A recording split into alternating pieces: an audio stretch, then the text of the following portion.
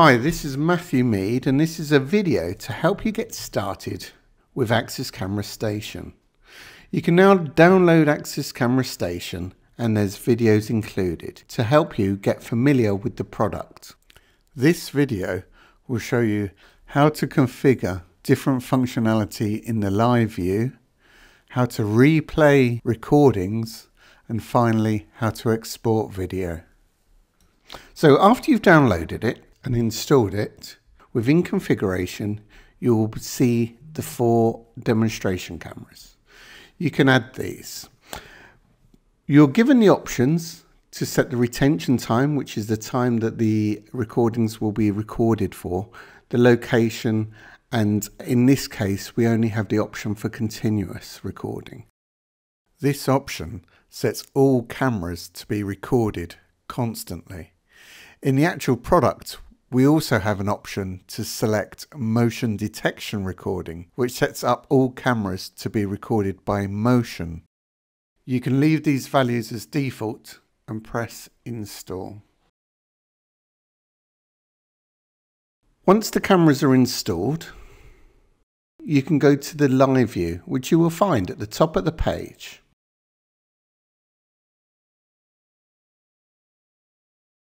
When you first go into Axis Camera Station, we have this basic navigation view which lists the cameras at the bottom for simple navigation. This is suitable for our smaller installations but may not be so suitable for larger installations. And here in the bottom right hand corner you can see different options, but we're going to cover these in something called Tree View. If you return to configuration, you can select Tree View here, and this puts all of our assets on the left hand side rather than at the bottom.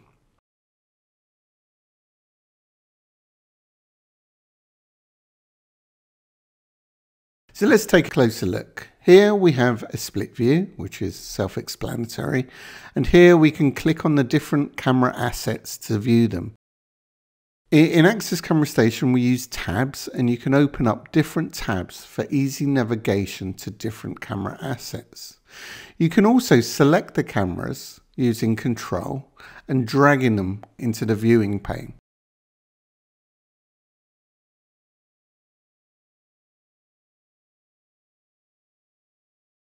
Here, I'm using the mouse scroll wheel to zoom in to a multi-sensor panoramic camera.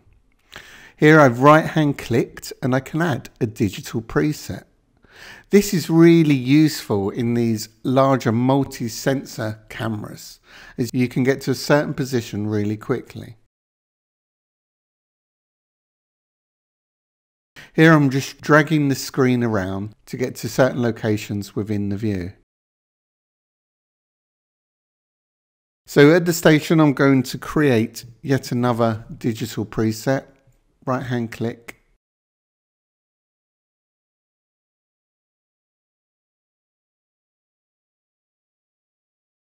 And then I can right hand click and select those presets.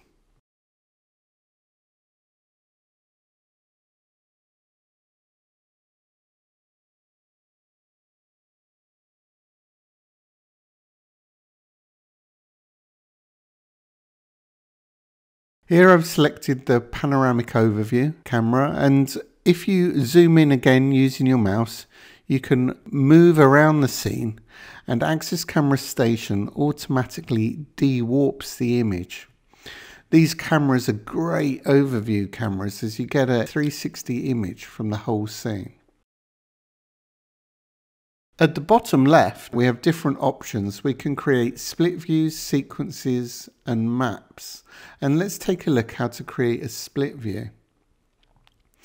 Again, the interface is really simple. You can just drag an image across into the scene, and you can actually resize the image to suit your need.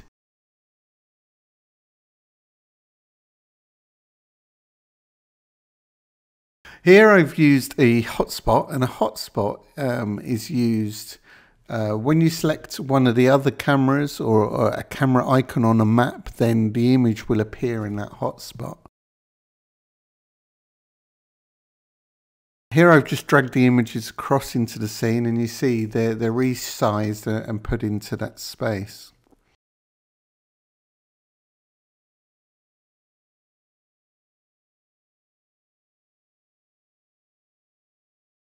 So here we can select the hotspot view, and when I select the individual cameras, they then appear in the larger hotspot view. This is really nice because you can get the full overview of the site as well as be able to get some more detail. So let's look at sequences.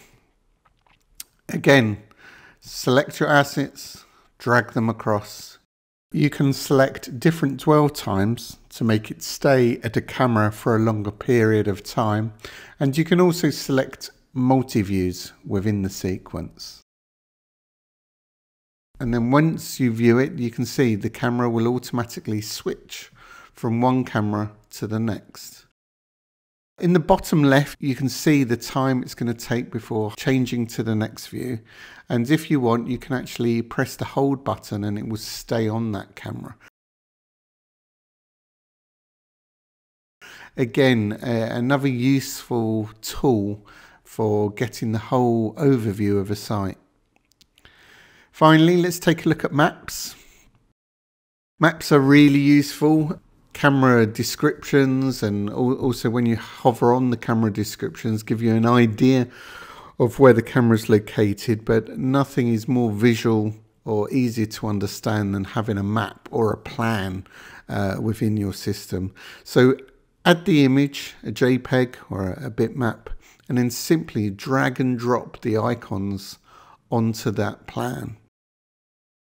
You can select all of the different icons by pressing Ctrl and A, and then you can change the color and the size of the icons to make it even easier to see what's going on. You can also add a coverage shape, and this gives an indication of where the camera is viewing. Again, just making it even easier to show the operator where that camera is pointing. So once you save the map, it'll be there in the left hand side again, and you can hover on the icons and see the images, but also then click on them to see the camera image. Finally, let's take a look at the replay of recorded video. You can select recordings from the top menu or from the icon to the bottom left of the image. If you only review footage when there's been an incident, you can just open this tab straight away. When you open the Recordings tab, you can see the timeline at the bottom of the screen. You can speed up and slow down the recording. The performance will be dependent on the PC you've loaded the application on. Viewing the pre-recorded video isn't as efficient as viewing streams directly from Axis Camera Station. You can again select multiple cameras and drag them onto the recording view and see both of those cameras, and they will be synchronized. And you can also drag the timeline to get to the images you require.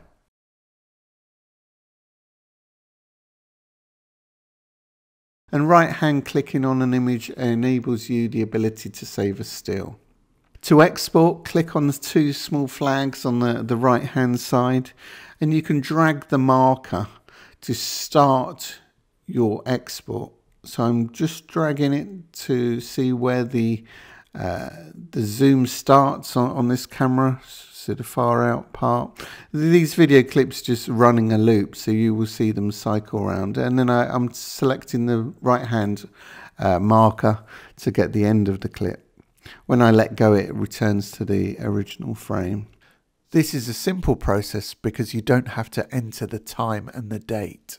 To select both cameras to add to the export, I'm just holding Shift when I select the second camera.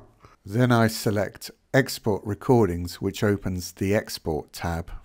Once you've added the video to the export, you have access to various features. One of these features is redaction. So what is redaction? So redaction is the ability to remove or obscure elements within the exported video. It does not affect the original recorded material, only the exported material. They're really useful for GDPR or cases where individuals shouldn't be shown. So I've just changed the bounding box to a clear window, and here I've just slowed down the video. And what I'm going to do here is frame the car. So I just have to move and adjust the video as it plays through the frames. And I can change the size of this window as well.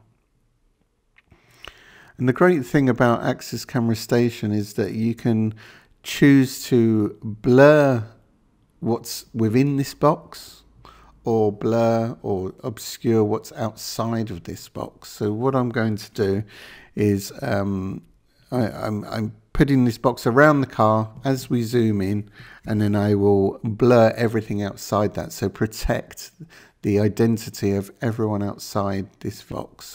And this is a really useful function to be inbuilt rather than having to go to a third party for this functionality. So I think this is about it. Now I can right click to pixelate everything but this. And when I return to the beginning, you'll see that everything is pixelated apart from that vehicle. Within the actual product as well, you can turn on analytics and make that process automatic, but in this case we can only do the manual redaction. So we've added the redaction to that video clip, and now we can export. Within the preview window, we can now see that video is correct and ready to be exported. And if you want to add more recordings, just repeat the process and add recordings to the export so you build a complete case.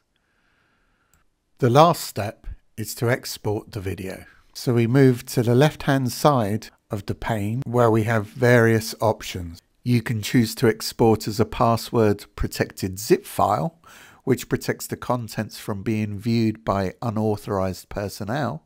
And here you can see that we've ticked the box to include the Axis File Player. And the Axis File Player can be played on any PC without installing the software, so it makes it easy to distribute the video. So I've selected ASF, which is the Axis format. I've clicked on Export, and you can see in the window on the right hand side the recordings are being exported. We then get a notification to say that it's finished. And then I can click on that and open the window. So here I take the video clips and I can just drop it onto the file player. The file player automatically opens, and you can see both of those exported files are played back simultaneously within the file player. So I can give that file player to a police officer or a third party. And you can click on the individual cameras, bring them full size, and take snapshots. So I hope that has given you a quick, brief overview of what you can do with Axis Camera Station and the new inbuilt pre-recorded videos. Please note you can press F1 on any screen and it will take you directly to the correct page in the manual. Take a look at the manual, find out more about the product, and also look for the help center on axis.com. Hope this video has helped you get started and get familiar with Axis Camera Station. Thank you for watching.